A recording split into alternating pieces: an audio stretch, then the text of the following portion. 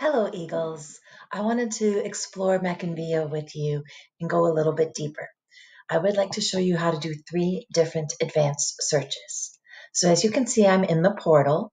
The next thing I need to do is open up all of my applications. You will need to do the same thing. Then I'm going to scroll down looking for the rainbow colored pinwheel, which is MackinVIA. And once I find it, I click on launch and it will open up and MackinVIA will greet me by name. As we see here, it says, hello, Kimberly.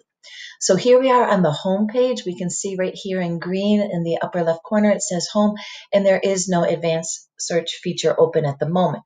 As soon as we click on ebooks, our advanced searches pop up.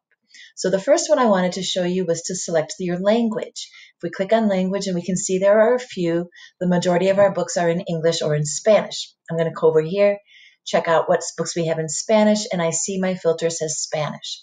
Now that I have a filter, I do need to use the search box. If I come over here and just click on a category, as you can see, it's cleared out my filter. So I'm going to come back, get those Spanish books, so that I can show you the second part of our first search.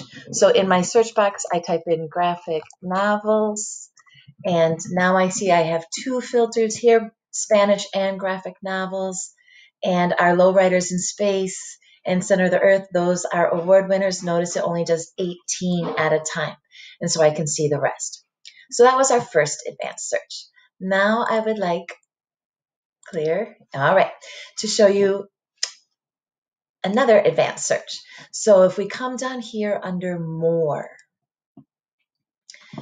what I'm looking for is text to speech. This gives us some audio assistance. So let's look for a book that's not checked out. I can tell because see, these all say out, and when I click on it, I can request it, but here is one that is open. So if I come in here and I want to turn on my text to speech feature, it highlights the words and reads aloud to me. Very cool.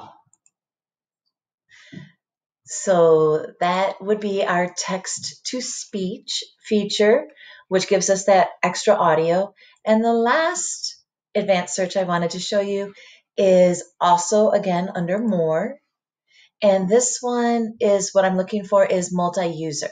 What multi-user means is there is no limit to the amount of people who can look at the book at the same time. All of these, you could do them with a friend, with a book club, with your whole class, your grade, and you can pick books that everybody could look at the same time.